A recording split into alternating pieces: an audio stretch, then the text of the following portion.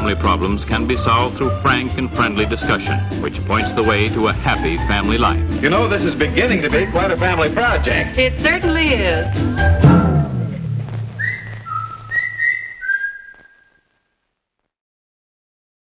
Well, good morning, Hickory family. My name is Andy, and I today am standing in for Pastor Justin, who unfortunately at the end of this week received some sad news in his family. Justin's stepdad, Billy Telfer, unexpectedly passed away. And so he had been in the hospital dealing with some pneumonia, but had been improving, and they were looking forward to him getting out. Took a turn for the worse at the end of the week and passed away quickly. So on Friday, Justin and Jamie flew down to Florida to be with Justin's mom, Phyllis, and the rest of the family. And Samantha and Isaac and Abby and Jackson will be flying down this week for the funeral services. So I just ask that you keep them all in your prayers and in your thoughts, not just for their travels, but the time together, grieving and mourning. We grieve and mourn with them. But we're also hopeful for conversations that take place among family members. And we are celebrating, actually, because Billy received the Lord later in life. So he was one that would always give nice bear hugs. And so I look forward to giving Billy a bear hug in heaven. So just ask if everybody would just close your eyes. Let's pray as a Hickory Ridge family. Father God, in Jesus' name, Lord, we thank you for the life of Billy Telfer. We thank you, Lord, because you wired him with joy. And Suzanne and I, who knew him for over 20 years, were recipients of that joy and that generosity of spirit, Lord. But we are so, while we grieve and mourn with Justin and Jamie and the family and Phyllis, Lord God, we celebrate because you called him to yourself and he submitted his life to you and you forgave his sins. And he will spend eternity with you in heaven, and we will see him again. So, Lord, we mourn and we grieve, but we celebrate. We ask your blessing upon all of them in Florida, upon travels, upon conversations, Lord God. And we give you glory for the life of Billy Telfer, a life well lived. In Jesus' name we pray. Amen. Thank you all. And just ask that you keep the Senesi family in your prayers. So we are running a last-minute audible here. This was late this week, and so there's good news and there's bad news that go with that late minute change. The bad news is, like I said, you're stuck with me today to close up this series. The good news is that this is going to be a shorter message. And all God's people said, amen. All right. I've had some thoughts going on. This has been a very practical series, and I've been appreciative of not just Justin, as he always does, going to God's Word, but providing options, guidelines, if you will, in some critical areas. The areas are critical that we've talked about in this series: discipline, technology, relationships, friendships, dating relationships. These are all areas that families and parents need to step up to. How exactly that gets walked out? Different for every family, potentially. I know in the area of discipline, where Justin started this series, we have 2 children. One of those options he put up on the screen worked really well with one of our children. The other one, not so much at all. And that's why they're guidelines. You got to consult the Holy Spirit and invite him in to give you wisdom and discernment. But as I've been listening to this series, there's been some thoughts that have kind of been pulsating in my spirit. And as the title indicates, yes, our families are imperfect. My family, your family, they're imperfect. But God is perfect. And we all got some stuff. And sometimes our stuff seems all too real. But God is real too. And so one of the other things that highlights from this series for me is that the Bible is practical. I've heard it said this way: reading the Bible will mess you up as a Christian. Think about it. You know, sometimes we go through life with little snippets here, little bumper stickers there, little, vignettes here that we think are in there. And we think God, because that's the way it's been introduced to us, the way it's been taught to us. Then we actually open the Bible and that's not really the depth of what God meant at all, or the context in which he said it at all. And, the Bible is so practical, sometimes brutally practical, and has a lot to say about how we can thrive in our imperfect families. So I want to start our time briefly this morning in Proverbs 22:6 that starts off this way. As many of you know this verse, train up a child. If you go back to with the word train in the original language, it means this: to initiate, to be purposeful, to be intentional. You want to train for anything, you got to dedicate yourself to it. That's why some families are going to make a step in a little bit of dedicating their children to the Lord. This is a purposeful act. Its premise, training up a child, we'll get to the promise in a minute, but this premise is if you will be dedicated to training up your child, it does not mean that everything about your child will be perfect. It does not mean that every word that comes out of the angel's mouth or every action that they take will be perfect. The premise doesn't require perfection. What it does require is dedication. Taking the initiative.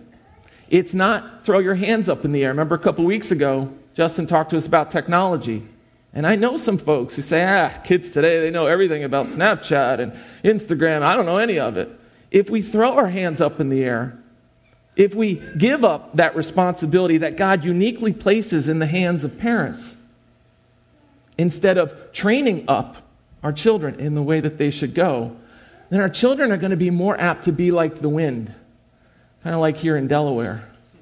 I had some roof shingles blow off my roof recently. The wind can get pretty ferocious here, right?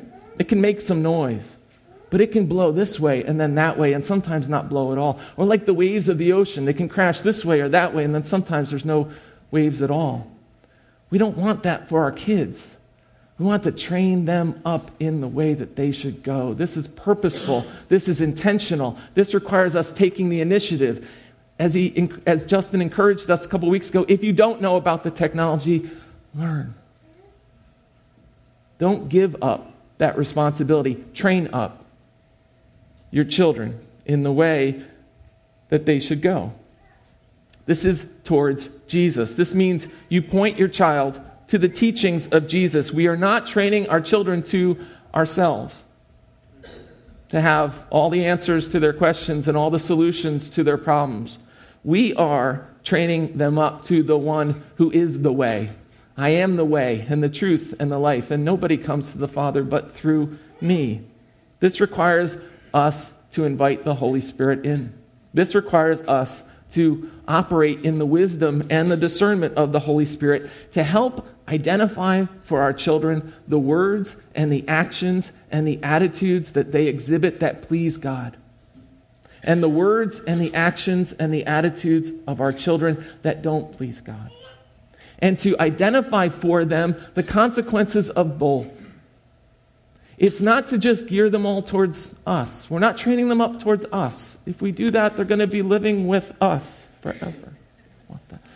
We want to train them up towards Christ. And what we're doing here is we are making the road smooth between them and their own relationship with God.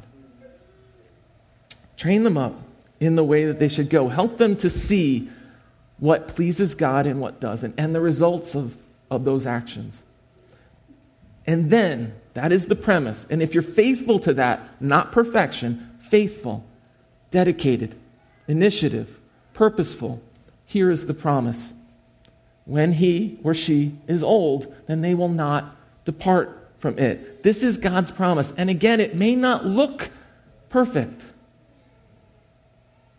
There may be snapshot moments in their life when it doesn't look like God has any hold on them at all, or even seasons of their life. And yet this is God's promise. And he is a faithful God.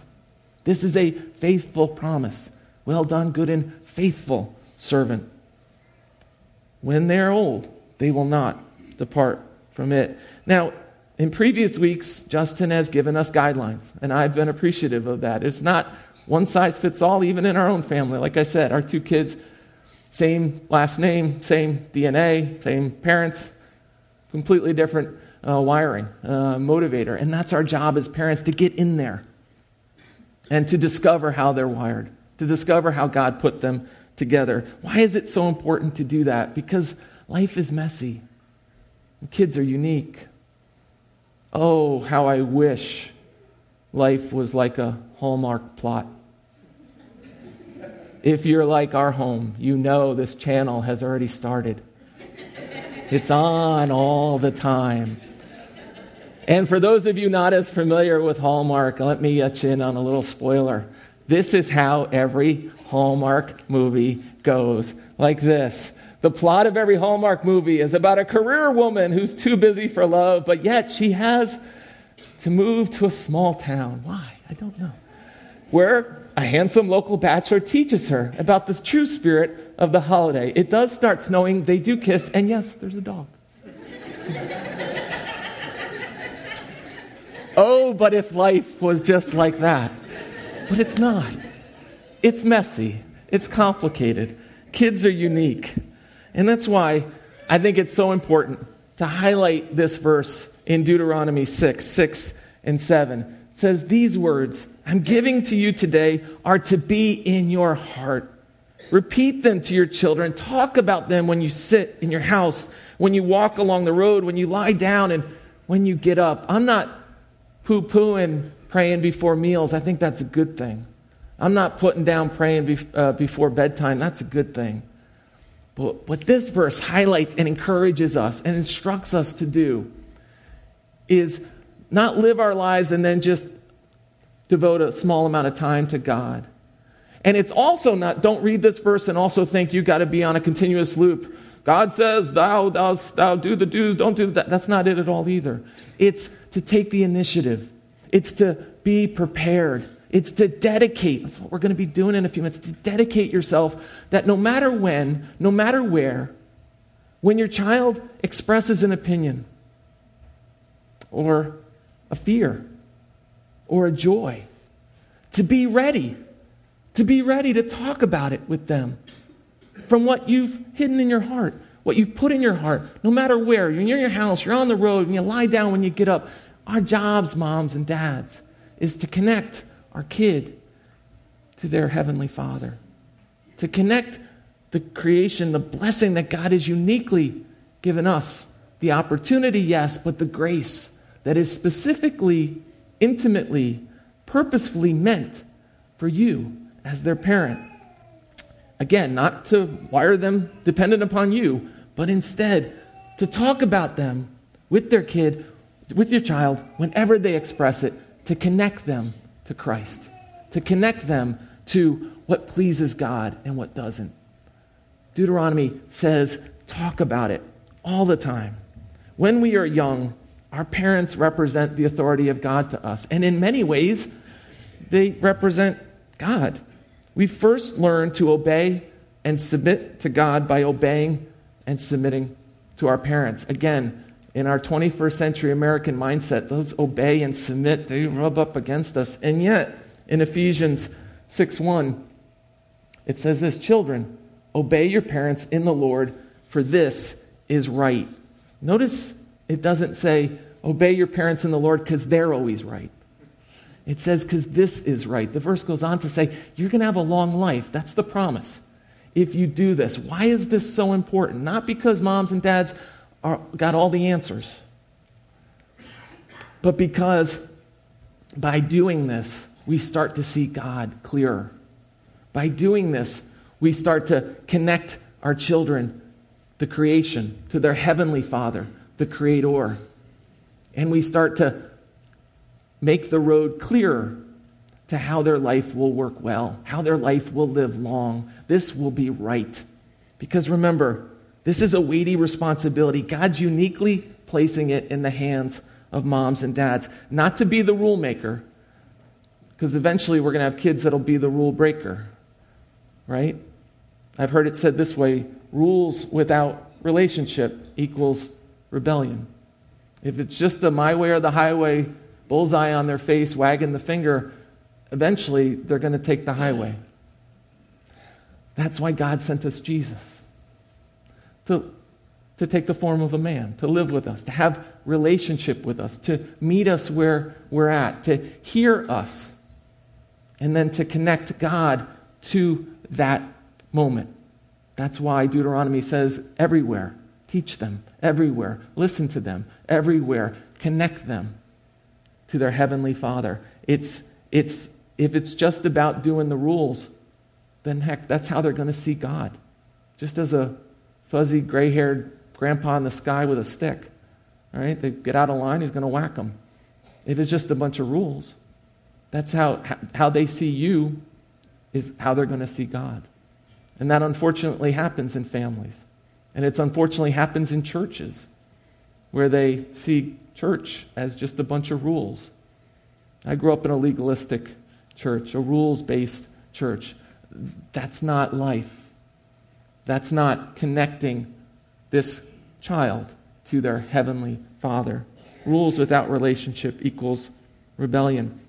If it's a bunch of rules, God speaks to this as well. In a little bit verses later in Ephesians 6:4, as for parents, don't provoke your children to anger, but raise them in the discipline and the instruction of the Lord. Our job as parents is to get in there, to find out and discover how they best learn. Each child is unique. How they're wired, how God put them together.